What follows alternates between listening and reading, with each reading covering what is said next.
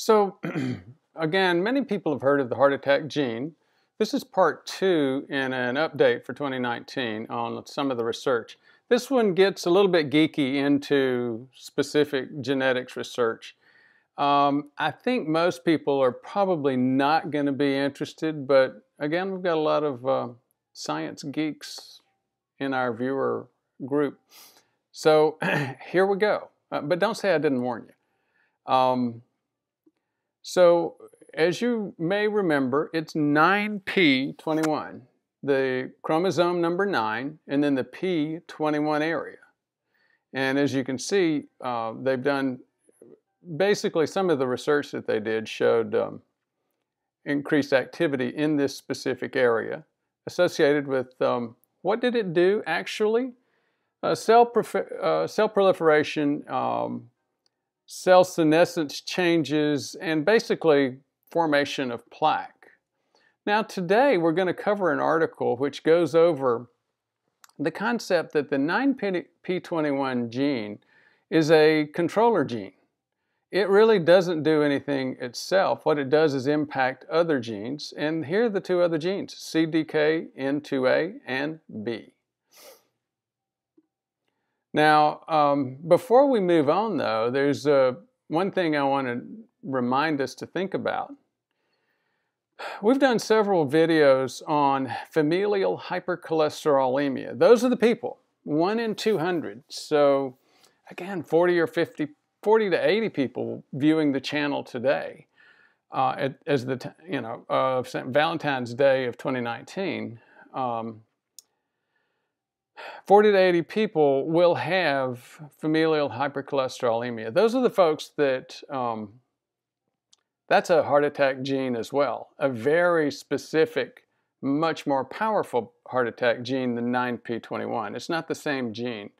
But it's unusual. It's 1 out of 200 compared to 9p21, which occurs in 50% of Asian and Caucasian gene pool.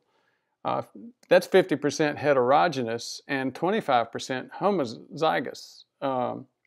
Heterozygous means different, and zygous means 2 different alleles, or zygotes. Homozygous means same and 2 of the same. In other words, you got 1 from your mom and 1 from your dad. Now, we discussed this before about genotype frequencies, and again, this is a 50% allele frequency resulting in 50% heterozygous, 25% homozygous risk, and 25% homozygous non-risk. We've also covered some other things on it. We covered that Beat the Heart Attack Gene is a book by Brad Bale and Amy Doneen, and the gene they're referring to is 9p21. We talked about this. This was a big article in terms of 9p21 research, and it linked heart attack, abdominal or aortic aneurysm, and intracranial aneurysm, all on that same location of 9p21. What we won't get into today is the research which shows that yes, this is also the diabetes gene, 9p21, same area, but within a different area of 9p21, there is a diabetes gene as well. And the diabetes gene component and the heart attack gene component appear to operate totally independently of each other. They both right now, I think, appear to be controller type genes. And again, we'll talk a little bit more about what a controller gene is in just a minute. Let's go back. Okay, so some other representations. This is a 9p21 area, as you see here. But this is the CDKN2A and B genes. What are the CDKN2A and B? Again, you don't need to remember that term. It's just that you're going to see this a few times, and especially in the research that I'm getting ready to show you, the article I'm getting ready to show you, focuses on those two because those are the 2 genes located near the 9p21 area, risk area, that appear to be controlled by the 9p21 risk area. So, if that was confusing, hang on just a minute, and we'll get there.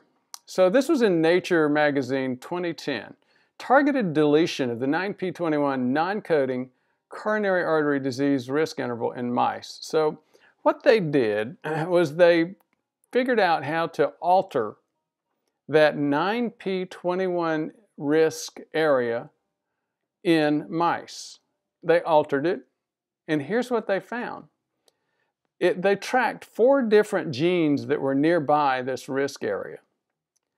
They found that it impacted 2 and didn't impact the other 2. So taken together, our results provide direct evidence that the coronary artery disease risk interval has a pivotal role in regulation of cardiac CDK2N, A, and B. That's those 2 that I said you were going to see again.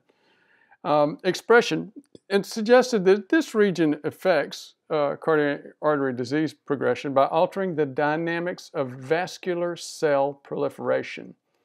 Remember, we mentioned that earlier as well. Let's get a little bit deeper. When you look at, as I've said before, if you look at a study, one of the quickest ways to start looking is to look at the images. Look at the pictures. That's what all little boys always do. Look straight at the pictures.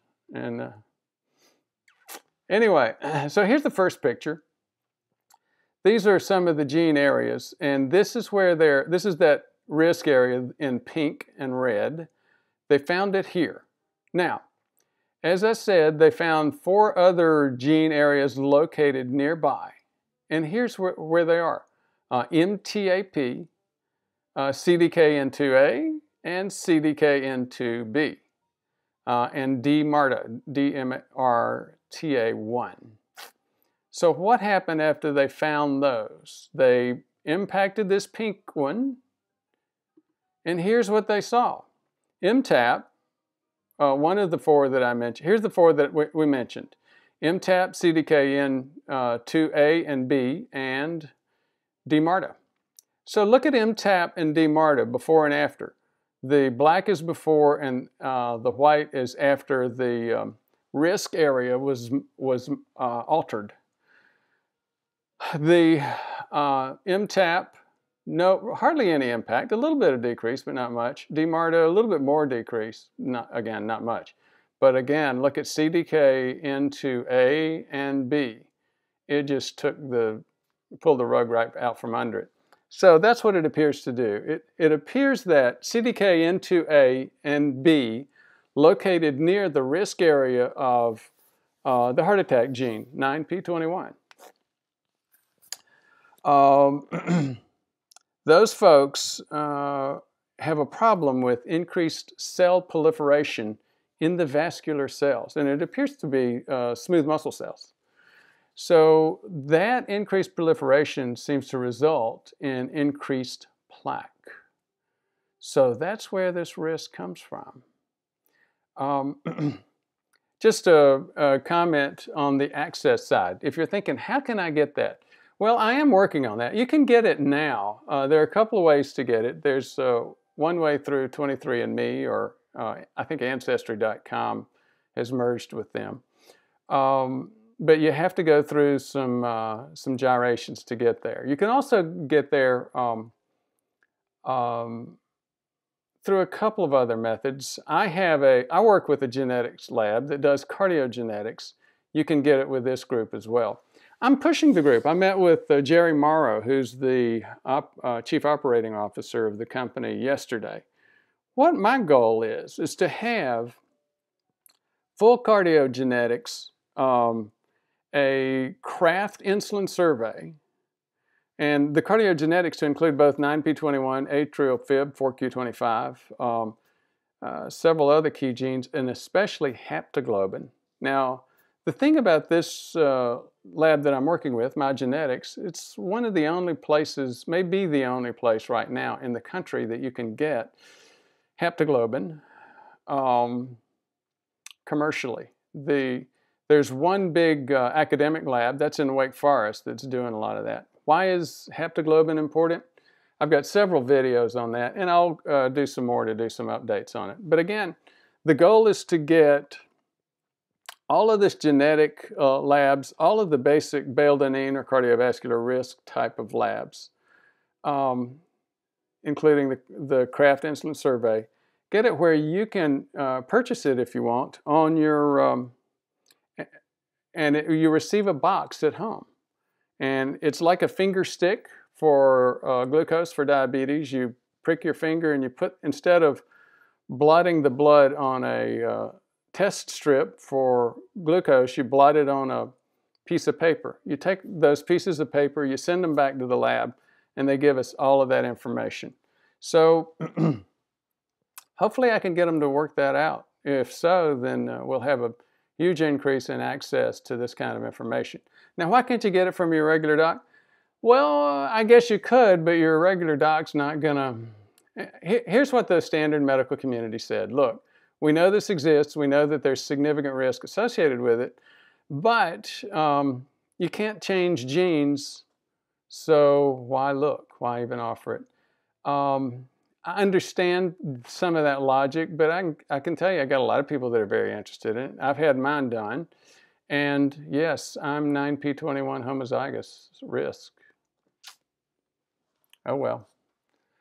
If you've made it this far in terms of watching, I appreciate your interest.